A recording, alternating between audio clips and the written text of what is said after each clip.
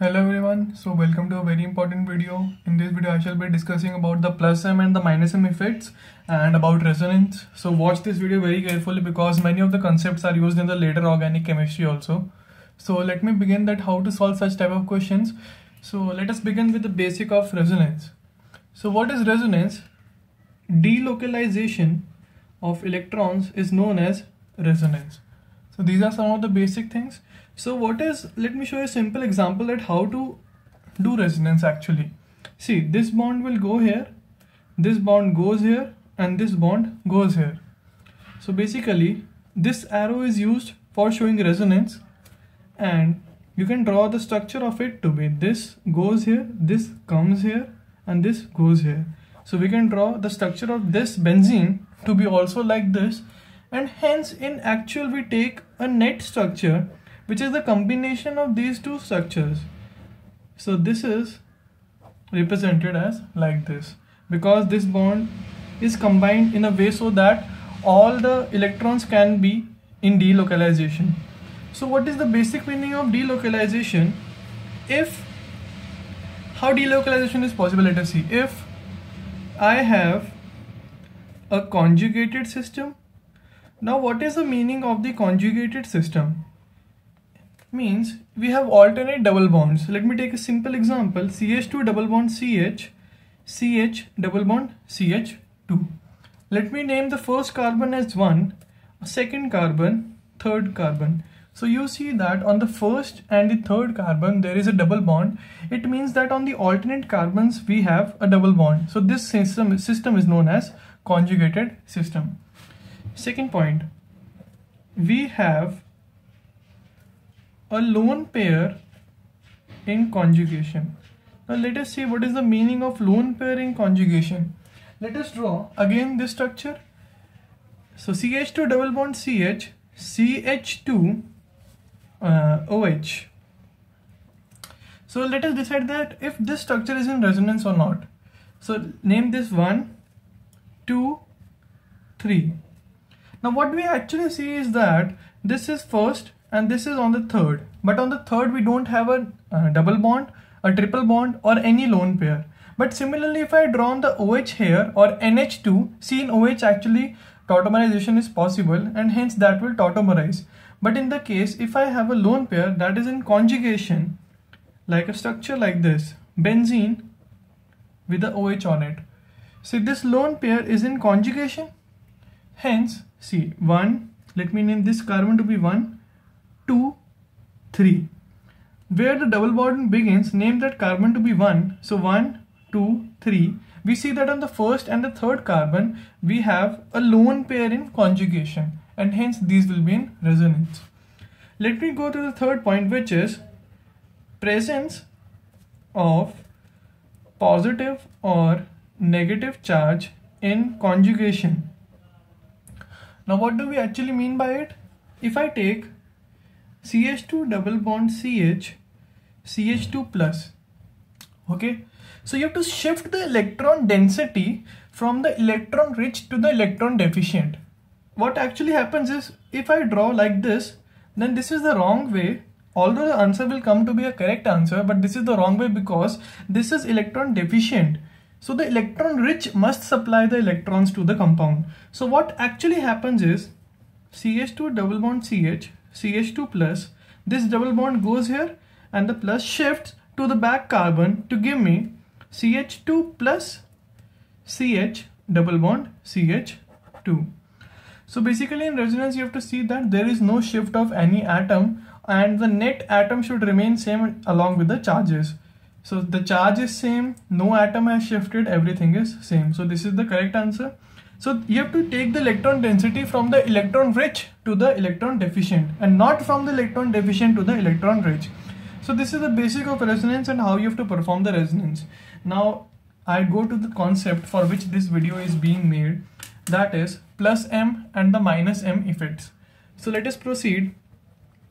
Plus M, minus M effects, which are known as the mesomeric effects, mesomeric or the resonance effects, also denoted by plus R and minus R. So let us begin with a simple example and my trick to learn it. First of all, let's see the definition so that we are able to learn. Plus M minus M. Plus M means that it withdraws, and minus M means that it releases. Okay, but this is not the correct way. This is not right, because some of the students get confused with the plus I and the minus I. What actually happens is the plus M is the donor one and the minus M is the withdrawing one. So what does withdrawing and release means here? See, if we have a minus M, it withdraws. Now you don't have to see the electronegativity here. Remember, very important point. If you see by the basis of electronegativity, then it will result in the inductive effect. And it is not necessary that a compound which shows inductive effect will also show the mesomeric effect. So if I have a negative charge, just remember a simple thing. If I say minus M, negative charge. If I say plus M, then it means a positive charge. Okay, this is the first point that I want to share. Positive and the negative charge, I will discuss about it in detail. If I have negative charge, then what I have to further remember is that it must have a vacant orbital. Just 2 points I'll ask you to learn in this entire thing. Okay, and in the case of plus M, it must have lone pair. The inductive effect depends upon the electronegativity, but plus M minus M does not depend on the electronegativity. Rather, it depends only on these 2 points. Let me show you a simple example on how to proceed in it. Example, simplest example taken is phenol. Okay, so this is the electron rich oxygen. The lone pair goes here, shifts here. So to give me double bond O plus the negative comes here, the negative of the lone pair comes here, and I'll be getting this thing. Now this can further be in resonance to give me this thing, double bond O plus H minus, and you can draw the further structures. So basically what I mean the positive and the negative charges, you draw a particular resonance structure for the compound and see that it has a negative charge in resonance, it has a positive charge in resonance. So it has a positive charge, it means it will be showing plus M effect. If this thing has a negative charge, so it will be showing minus M effect. As simple as that. So this is the basic logic that you have to learn, that how to solve the particular type of questions. So what I see in this thing is that OH group will show me plus M effect. Why? See, I have already told you, if it has to show a plus M effect, it must have a lone pair. It has got a lone pair, and hence it will be showing plus M effect. Now see the benzene,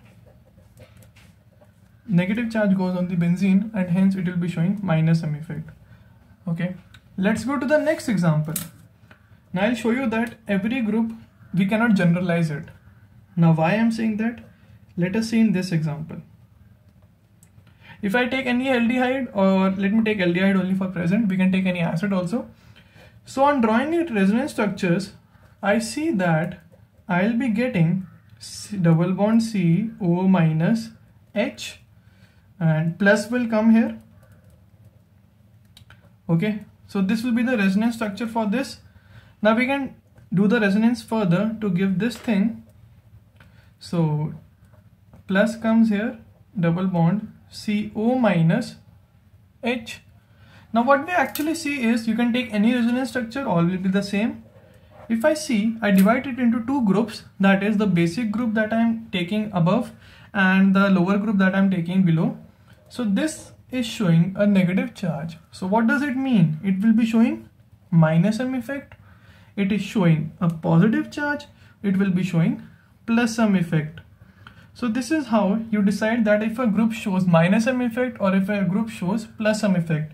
Now what important point I want to share here is that in the previous example I saw that the benzene was showing minus M effect, but in this case benzene is showing plus M effect. So what I recommend actually here is that don't learn anything in organic chemistry, because it will not help you in any way. So just go by the logics know resonance very well. It will help in the aromatic hydrocarbons video also, you will see that. So just know how to solve a question through resonance in this case. So let me take one more example. Let me take example of acrolein. So if I have CH2 double bond CH, COH. So let us draw the resonance structures for it. How to draw? See, this is the electron rich. This goes here and this goes on the oxygen. So what I'll be getting? CH2 plus CH double bond C O minus H. This will be the compound that I'll be getting. Now what if I say that this goes here on the carbon to give me further CH2 minus CH double bond C O plus H. Now I'm asking that why does this thing does not happen? Now this is so because the positive charge is on the more electronegative compound, that is more electronegative element, that is oxygen here, and hence this compound will be unstable. So this compound is more stable because the more electronegative atom has the negative charge. Now what I actually see is I can divide this compound into two groups, that is this thing and this one. Now in the resonance structure we see that this has a positive charge, this has a negative charge. So what it means that it will be showing me minus M effect and this will be showing plus M effect. So this is a simple thing. So let me go to the next example, which is regarding carbocation. Let me take carboanion actually. CH2 minus. Okay. So what I want to show here is my third point, which is that resonance can also be shown by the compounds which have lone pair or negative charge or a positive charge. So I'm taking a negative charge. So this goes on the ring to give me double bond CH2 minus this thing. So this can go here and further resonance can happen. Now what actually I see here is that the ring will be showing me minus M effect. Let me take carbocation. So CH2 plus, I can draw it further to give me double bond CH2 plus this thing. So what I'll be seeing here that the ring is showing in this case is minus M, in this case plus M. Okay, so this is how you have to do such type of questions. Okay, now very interesting question. I ask you, I have SO2H, that is benzene, and a SO2H group is attached. Now I ask you that what effect is shown by this group, plus M or minus M, means I am dealing only in resonance, so plus M or minus M.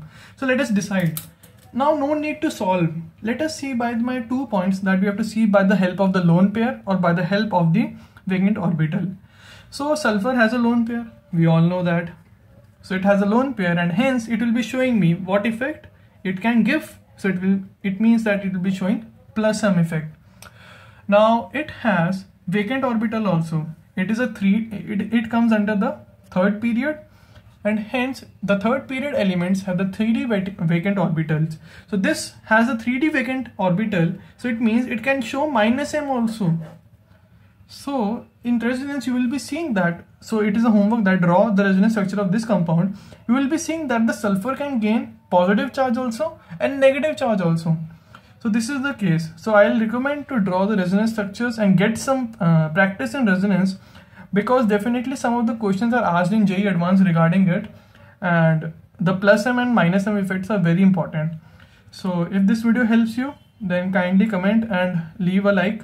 So let me know that if there are any doubts so I can help you further, and best of luck.